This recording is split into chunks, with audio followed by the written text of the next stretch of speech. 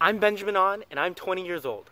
I'm a world-traveling, adventure-seeking, public-speaking, science-thinking biology student from Atlanta, Georgia, and you're looking at the next Soul Survivor. I'm currently a third-year undergrad at Georgia Tech studying computational biology, and I absolutely love being a scientist. My mind is going like 1,000 miles a minute. Let me rip this open and see how it works, and let me hurry up and diagram this idea I have in my head. I'm that guy in the lunch line standing behind you debating which came first, the chicken or the egg, and I'm like, duh, the amniotic egg obviously evolved before the modern chicken. And then I insult you by calling you mass over volume because you're so dense. Ah! Right now, I research neuroinflammation and Alzheimer's disease, where I'm dissecting mice brains, working with cell cultures, building my own computational tools. So I put the shelf right smack in the middle of my room. It's the only place I can fit my piano. Because it's like 2 a.m. sometimes, and like some folks it's like 2 a.m. like, oh, I gotta go pee or something like that. But for me it's like it's 2 a.m. and like there's this song stuck in my head and like I just gotta play it. And why? There's like that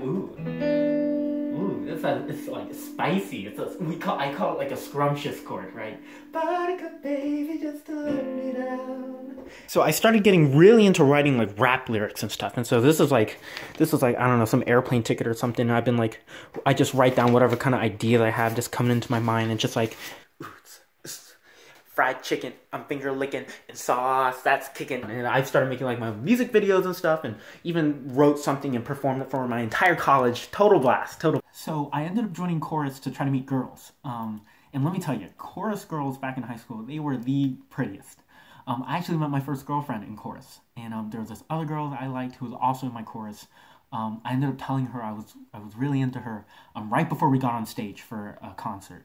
And it made things super awkward all the way till senior year. But I also played high school soccer. I was on the speech and debate team. And so I really knew how to connect with all different kinds of people. And right now, I'm a resident assistant in college. And so I'm meeting, students from all over the country, different kinds of majors, backgrounds, interests, and forming a community. And how do you get the loser down the hall to be friends with the frat guy who lives next door? And so my job is literally Survivor.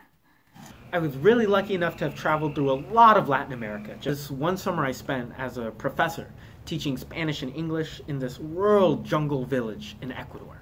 When I was traveling a lot on my own, I was really starting to develop the sixth sense of who's trying to scam me and who can I trust, and at the same time, I'm trying to do a little bit of the scamming too. I've been watching the show forever with family. I got friends at college and we get together and watch it.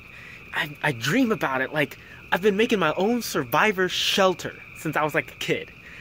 I gotta be on the show. It just has to be me.